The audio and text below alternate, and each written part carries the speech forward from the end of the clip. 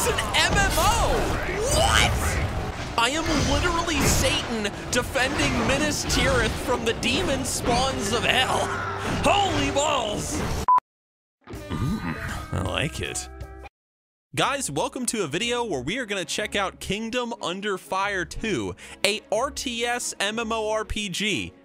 Yeah, an RTS MMORPG. What is that, you might be wondering? Well, that's the same question that I had, so we're going to find out. We're going to check this thing out. But first, I would like to say thank you to Gameforge for sponsoring this video, tossing me a beta key, and letting me check out their game early. So let's hop in, everybody. Let's check this game out. Let's see if it's worth a hoot. That tutorial kicked ass. Like, fuck. That was probably one of the best MMO game tutorials I've ever done. There is some massive Lord of the Rings inspiration and Lord of the Rings vibes going on. I mean, you got like big elf titties and stuff. And I mean, Tolkien might not have been a fan of that, but like, but the giant cities and the sieges and shit. Look at my guy, man. I'm like Illidan. If Illidan was cool, let's talk to this lady. F. All right, so I think I'm getting the story. There's this country. It's called Azelia, and it has been invaded by someone. I'm not entirely sure who yet, but the country has been destroyed. We lost our kingdom and king. Got it. Okay, so there is gear. What's this? Appearance. It's like transmog, I assume. Got titles. That's a lot of titles. Wait, yeah, that's me. Yeah, that's me, guys. Aurelgon, the big boy. Okay, so what I'm getting from this game, and I could be wrong, this is like a first impression sort of thing. You're like a general, or you become one, I guess, and you get like troops, kind of like in Mount and Blade Warband, maybe, for anybody that's ever played that game. And you can like level your troops up, because I see rank up and stuff here. I'm anxious to see you in action. Yeah, dude, give me that sword, you bitch. All right, so the game has gone from like the whole like war thing, like fighting for the city, and now it's sort of like more of a I don't know, like a sort of general questing thing, like, you know, go out, kill these guys, you know, we need to make sure our camp is safe. And I like that. There's kind of like a combination of that strategy side of things and also like an MMO side of things. It's like they're hitting both markets. What's that? Whoa, dark confinement. What is all this? Hold on, I got like powers. I don't know what all this means. T. How do I like become man? B. K, maybe. No, K. Okay, what's this? Whoa, skill list. Look at all these abilities. What am I looking at? Dark energy. So there's like combo abilities. Hold on, so I'm gonna right click. And then, whoops, I fucked up. Hold on, so I'm gonna do this. Right click. Oh, wow. Okay, neat. Let me try out this new ability.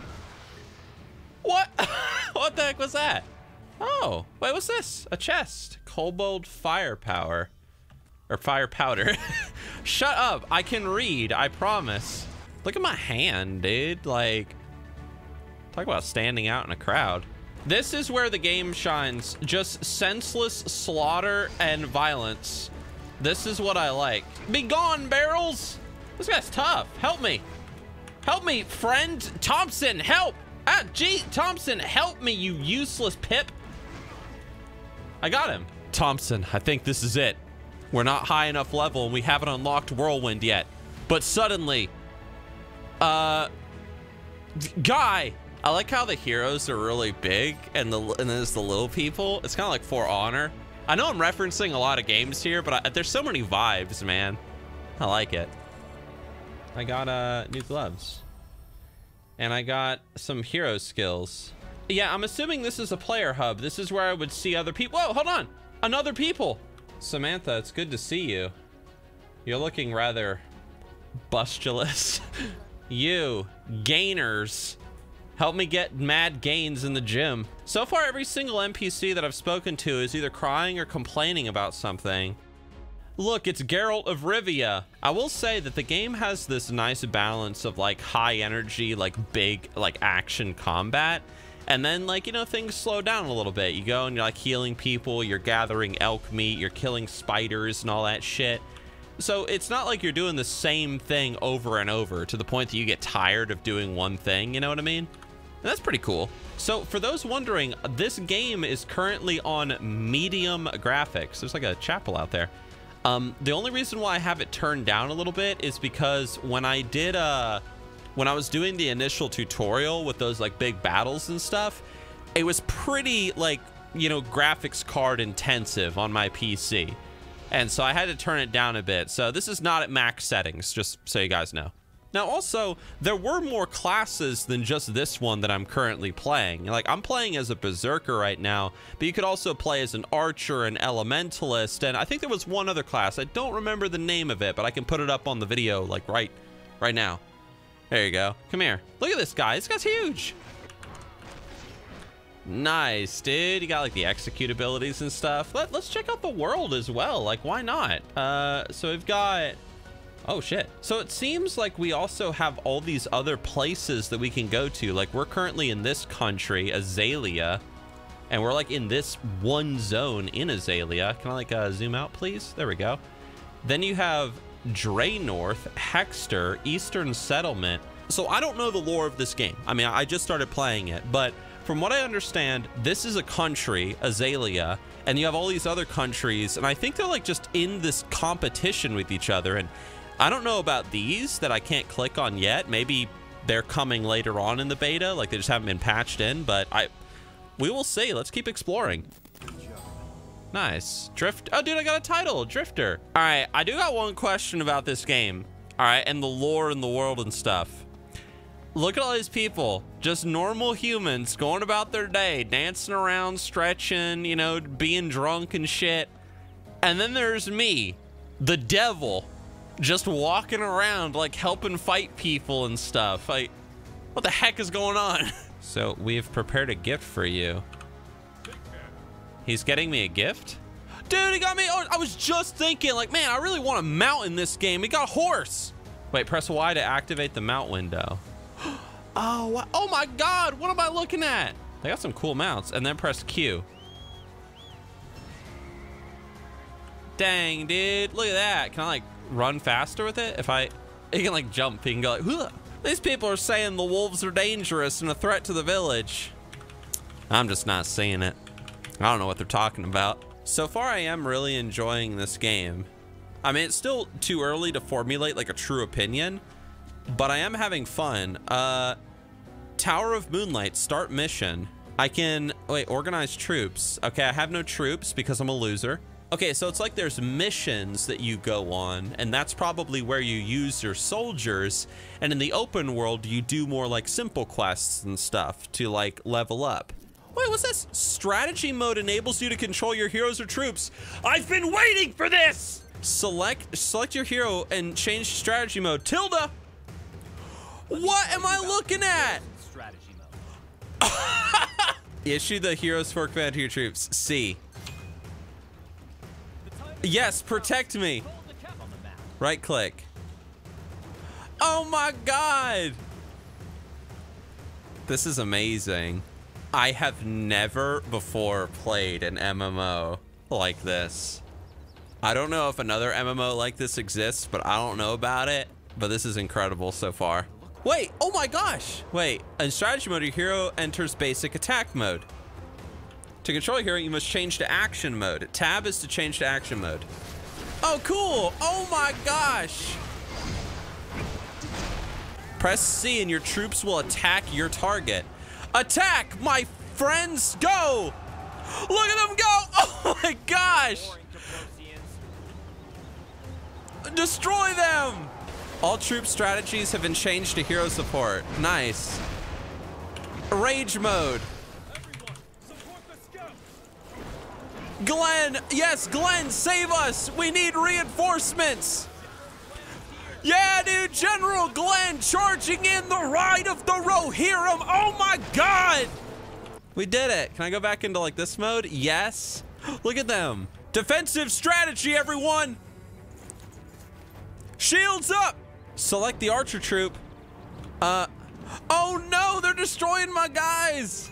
F2 is archer troops. Okay, got him. Fire at will.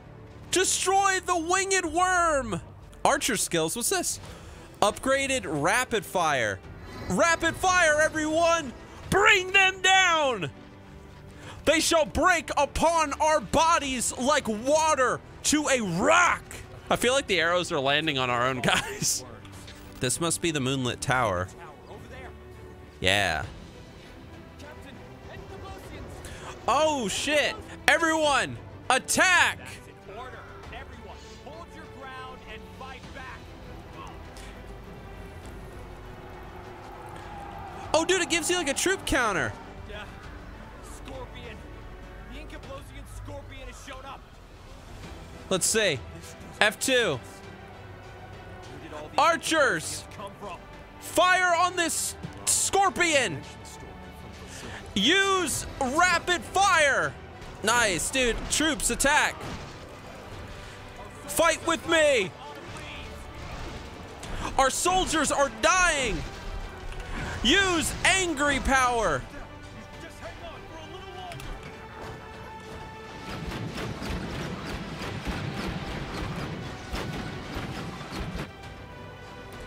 So you're telling me there are like big units like scorpions and there's like anti-tank units like guns and shit in the game?